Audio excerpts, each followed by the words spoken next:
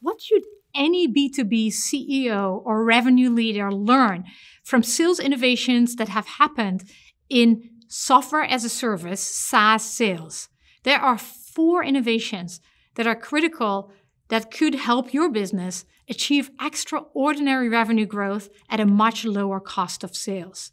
So what are these 4 innovations? Well, first of all, in SaaS, there is a huge focus on land and expand.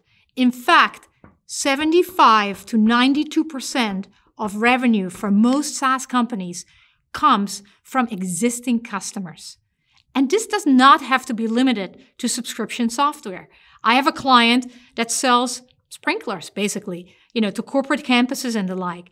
And in their case, too, they might sell first one location, and then if they can prove water savings in that location, the expansion will happen to another 250 locations.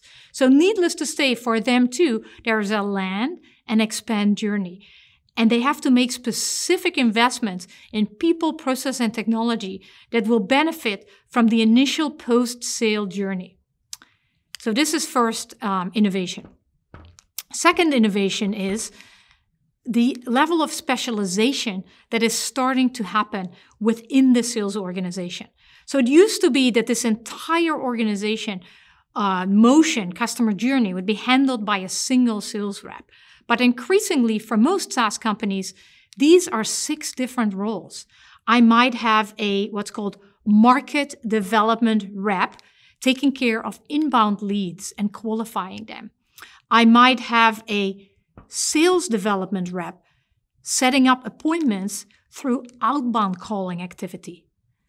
I might have then an account executive do the actual closing of that deal. Then I might have an onboarder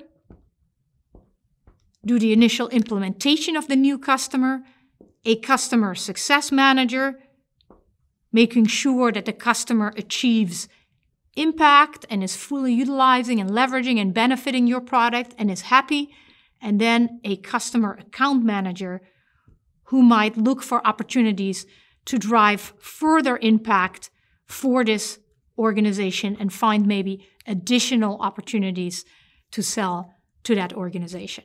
So now I have 6 different roles. The benefit of that is that I can specialize, and you see productivity, overall sales productivity and individual sales productivity increase dramatically because these people are experts at what they do and they do it all day long. So this is innovation number 2.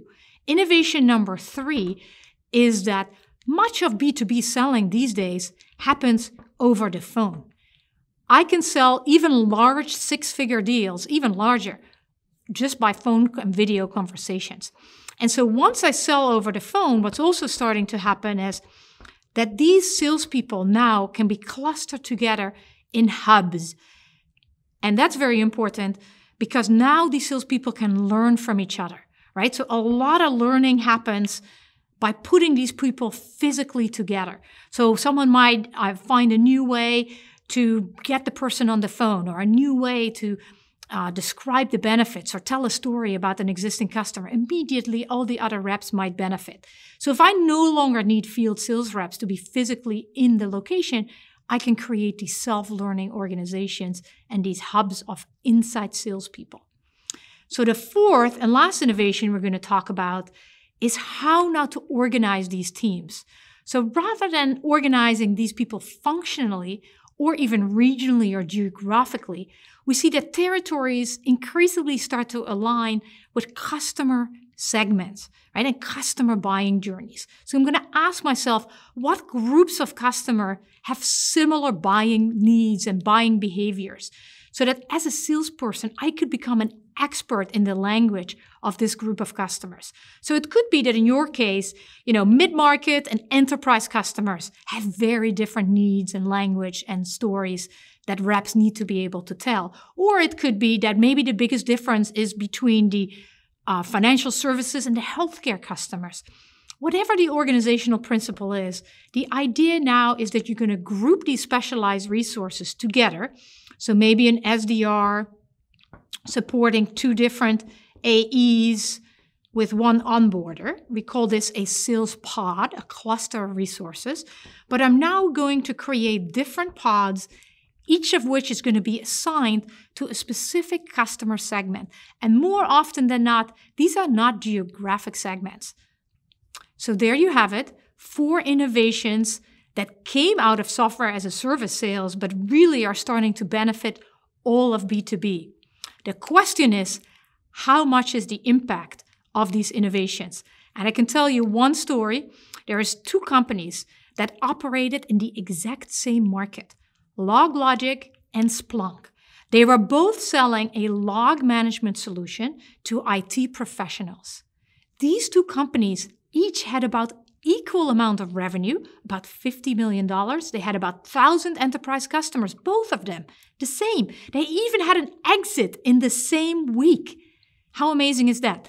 The only difference, I wouldn't say the only, the primary difference between these 2 companies was the way they sold. Splunk was one of the early companies to adopt an inside sales, higher velocity sales model with specialized sales teams and a number of other factors. Their market cap was more than 10 times the market cap of LogLogic at the time of exit. LogLogic was sold to TIBCO, about $150 million. Splunk went public at $1.6 billion and now is a $19 billion company. Think about that. $150 million compared to $19 billion. Or if you want to use the time of exit, $1.6 billion. With the difference being how these companies sold. So hopefully that convinces you to take a look at not just what you sell, but how you sell and benefit from some of the innovations that are coming out of software sales and apply it to your B2B business.